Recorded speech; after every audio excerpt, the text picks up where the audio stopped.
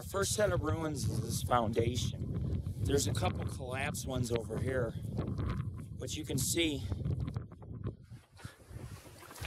how it's set up. They even had a little fireplace.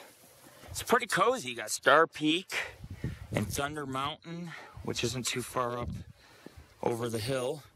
A very nice place. Very well worth visiting here. And we're gonna go down the road, around the bend, and about 3 more miles up to the Sheba mine and remnants of where the main town site is, and take EVPs and maybe look for some tracks. But this is beautiful country, folks. It's vast out here. And it's also it's go-to time, and this is Lord Rick of the Paranormal and Ghost Society in Star City.